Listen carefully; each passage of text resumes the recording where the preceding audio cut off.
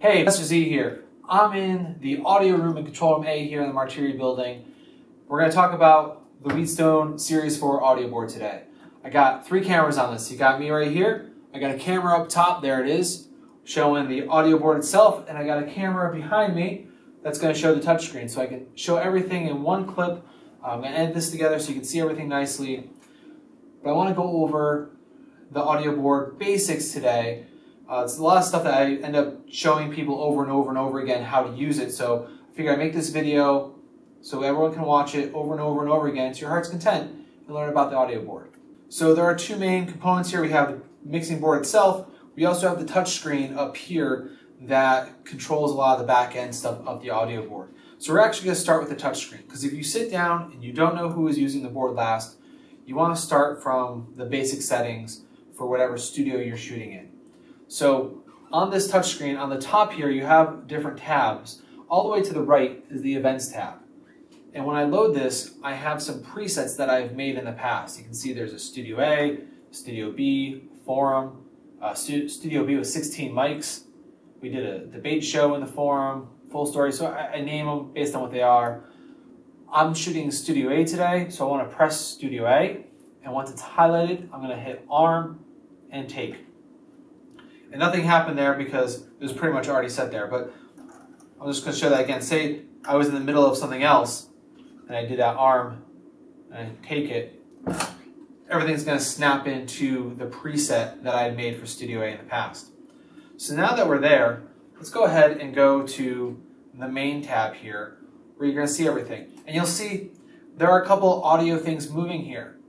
For one thing, I actually have the Studio A wireless here with me. I'm not going to turn this up because I don't want to get feedback in here, but I brought it in so you can see the audio levels itself. On the right end over here, we actually have the CD players playing over here, and we have tone, just regular tone that would be coming over for doing tests and things like that. So let's start with the CD player just as an example. So I just have some music playing on a loop over there. In order to turn and listen to anything, so every pot is exactly the same. It looks very intimidating. You see 24 physical sliders. This board can actually do up to 48 individual audio channels at once. Every single channel does exactly the same thing. It just based on what's assigned to it is what it's going to do. So over here on my last channel, my 24th channel here, currently the CD is there. And I know that because if I look in this little digital screen here, it says CD-A. So it says CD player, control room A, basically is what it's saying. Right now, this is off and the volume is all the way down. To turn any channel on, if I use the slider, nothing is happening. It's going to show me what volume level I'm at on my screen here, but I don't hear anything. In order to hear it, I need to hit the on button. If the red light is on, that means my audio is hot. And now I can bring it up.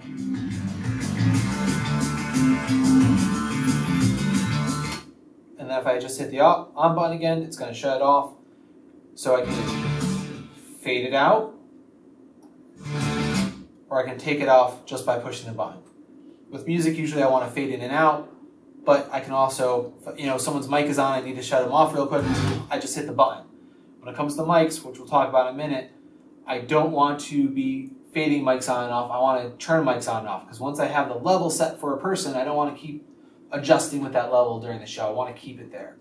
So speaking of levels, this is my volume level on the slider. Up here is my gain level on the touchscreen. And you can see here my CD is actually going a little bit above where I want it to be.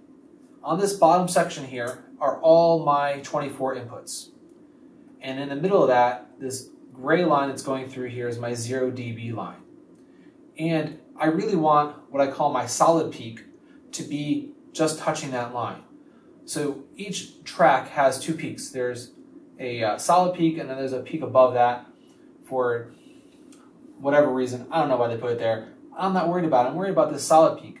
Right now it's a little too high, so I'm going to use this screen to drag this slider down a little bit. Now this is a little bit sensitive of a screen. Sometimes it works right, sometimes it jumps. But I can just use my finger or my thumb here to slide this up and down until I get the solid peak about on that 0 line there. It doesn't need to be constantly there, but I want it to be there. That's where I want to start at. Now I can use the slider here to adjust my volume up or down during the show. So if I'm fading in music underneath someone talking, you know, we're doing the show open, I might start on hot and then fade it out while they're talking, and then fade it out and under. And as the show comes to an end, I'm fading up the music. Anchors are still talking, and as they finish speaking, I bring it all the way up to full. So that's how I'd use the music track. And this is just tone right here. Nothing crazy about that one. In fact, right there it says tone on the board. There's also a switcher audio input, so we can create transitions on the raw switcher in the other room that have audio embedded in with them. So Sports Buzz, our graduate sports show, they have created a custom transition that has a little sound to it. In order for that to happen, this has to be on and open, up and open, in order for it to be heard. So if they want to use that, this needs to be on and working. Otherwise, you're not going to hear that. Now let's go down to this end of the board where the microphones are. So I actually have 8 inputs here. The first 6 are mic inputs from the studio. So you might have, these 4 are actually plugs on the desk. These 2 are other plugs within the studio. These 2 are the wireless mics. I know they're wireless because on the top here again it says wireless WLS 1A. So wireless 1A, wireless 2A. And here I have the A1 or 1A microphone in my hands right here. And we're going to do this as a little demo. So when you're doing your sound checks before a show, you'd have this on your talent. So there's 2 sides to the microphone here. One has a little fabric side, one is a solid back. The fabric side should be facing away from the talent. So of course I'd run this down the shirt and everything, but I want it to be about here. Good rule of thumb is to use your thumb and your pinky finger as the distance from your chin down to where the microphone should be about. So maybe it's a little too high. That's as low as I can get on this shirt. So this is where I want it to be. Now I'm going to do my sound test with my talent. Yes, I do the count 1, 2, 3, 4, 5. That's really just to make sure I can hear it. Once I want to get a level, I want them to start reading the script as they're going to say it for the show. And then on my screen here, I can see, I'm going to mess it up so it's a little too high. See now, I'm looking at that. That is too high. I can see that. It's peaking all the way to the top, so I need to start bringing this down. And I can do this. Look, I'm doing this without even hearing their actual audio. I'm doing this straight on levels itself. I'm going to bring it down and right about, oh, still too hot as I'm talking. 3, 2, 1, 1, 2, 3. Check 1, 2. And now I'm at about the exact level. And I'm still going to adjust this a little bit during sound check while they're reading their scripts. But this is basically where I need to be. And I want all my mics to be peaking at the same spot. Again, along that 0 dB line right on the touch screen here. And now, to make it live, okay, I'm going to turn my speaker down a little bit here so I don't feedback too crazy. Again, I turn it on and up, and it's going to feedback just a little bit here. It doesn't sound perfectly great, but now it's on. And again, to kill the mic, I would just hit the on and off button. Once my level is set for a microphone, I don't want to keep sliding this up and down. The only reason why I would slide this up and down during a show or during a recording is if they got a little quiet, I might push it up a little bit. If they got a little bit too loud because they're laughing or something, I can pull it down a little bit. I don't want to be touching the touch screen during the show because this is my overall sensitivity or my gain. And with the touch screen itself sometimes, if you're not really careful, I've had it jump a couple dB at a time. So you might go, oh, I'm adjusting a little bit, and all of a sudden you got feedback or you got crackling, I should say. So be very careful with that. Now, those are the basic things. Turn it on, bring the slider up. This is your volume for over the show. This is to make sure it's on. Another common thing that I see happening a lot is people are adjusting the volume down because they think it's too loud because they hear it too loud. Trust your meters, not your ears. Your ears are to verify that you don't have any crackling. Your eyes and your meters are to verify that it is at the right audio level. Now, what do I mean by that? First of all, inside the audio room, inside the main control room, you have a speaker knob that controls the loudness of these speakers. So right here, there is a knob labeled CR for control room. And as I turn this up and down, you see there's a little scale right here on this screen as well. It's going to show you how loud that is. So if I turn the CD on here,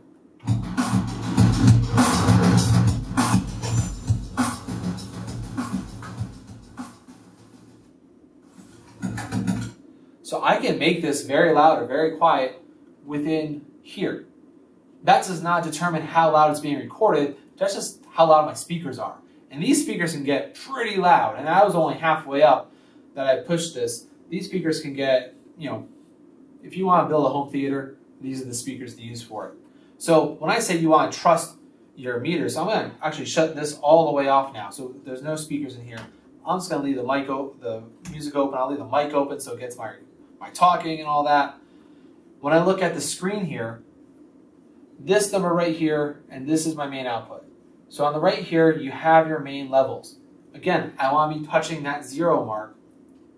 This black slider to the right here is my main output, my master volume. If I turn this all the way down, my master volume is gone. I need to have this up here, and there's even a solid white line to show you where it should be. That's negative 12 dB. That's where I want to keep it. I don't really want to be going past that because I'm going to start getting too loud and peaking. So I want to keep my master volume about here, and I know I'm at a good level because I'm just touching this 0 line on the touch screen there, and this number right here is very important, the LKFS number. This is an FCC regulation. This is the loudness meter that's keeping me within federal regulations to make sure I'm not too loud. I won't bore you with the details about why it's there, but it exists and we need to adhere to it. Negative 24 is as loud as I should be going on this meter.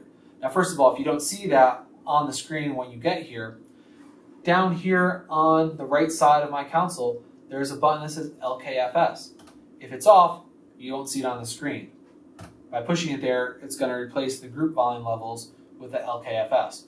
We're not really using the groups. I'm not going to touch on the groups in this video because that's a whole other level of stuff that we don't want to worry about right now. The LKFS is more important. So first of all, if you come in, this is continually running, this number. So if you've been playing a CD overnight, it's going to be whatever that CD was, or it's getting silence, it's about that.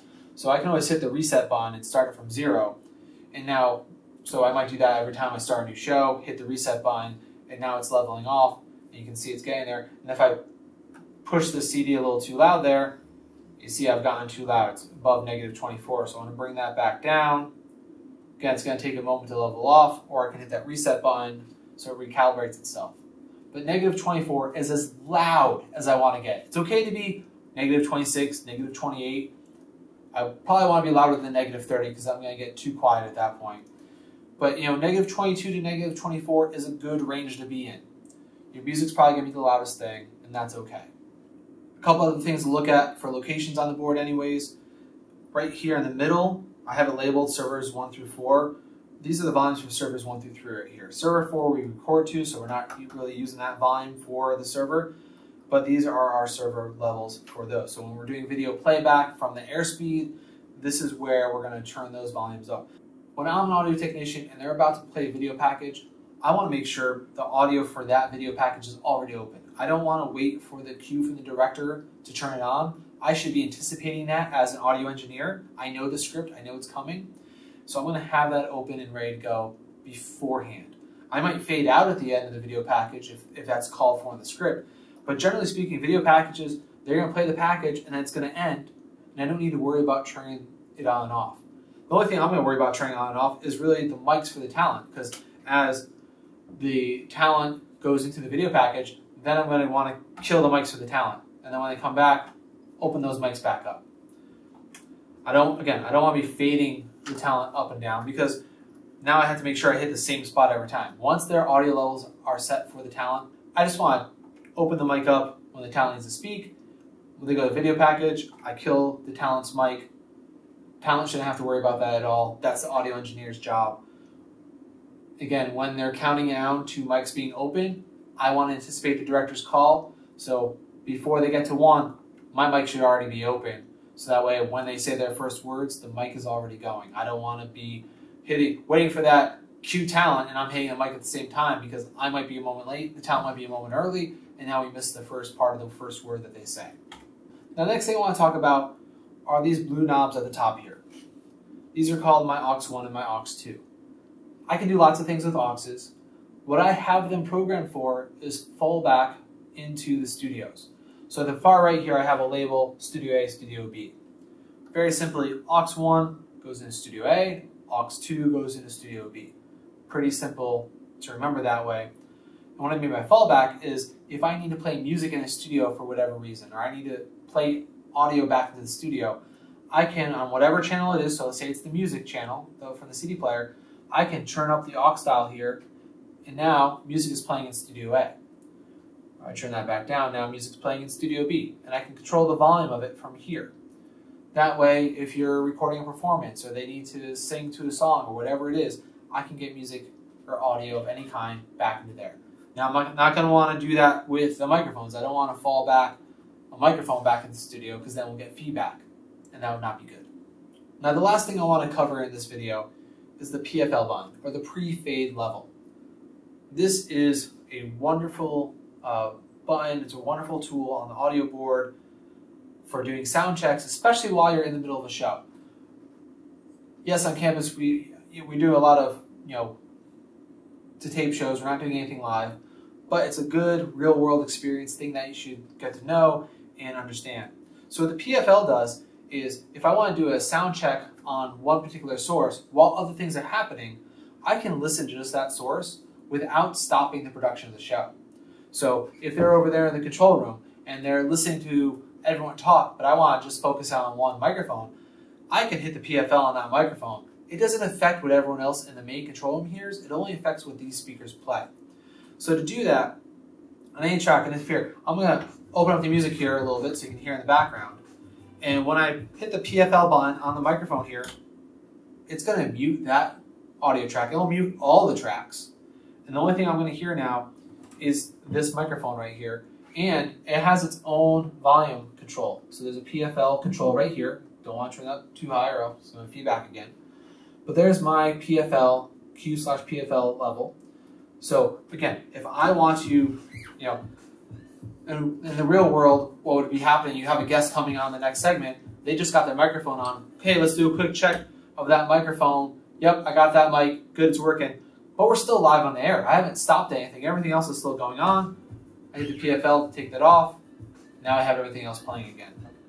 It's a very simple way of doing that. So that's a great tool. Again, remember, the most basic thing is load your event at the beginning when you start, and be respectful of the next person that's coming in. Go ahead, hit events, Studio A, ARM, take it. That resets the board back to the saved settings. Now when the next person comes in, have the main setting up, it's back to the level that it was at the beginning, and the next person coming in for whatever show it is can now adjust the settings accordingly to their show. I hope you found this tutorial helpful about the audio board at the control room. I'm going to have some more tutorials coming out soon. I'm going to have another one about some more advanced features of this same board coming out as well. Talk about some more of the advanced features in it, groups, how to dial in different sources onto the board and stuff like that. So check out the links on my YouTube channel. That'll be coming out pretty soon. Have a great one.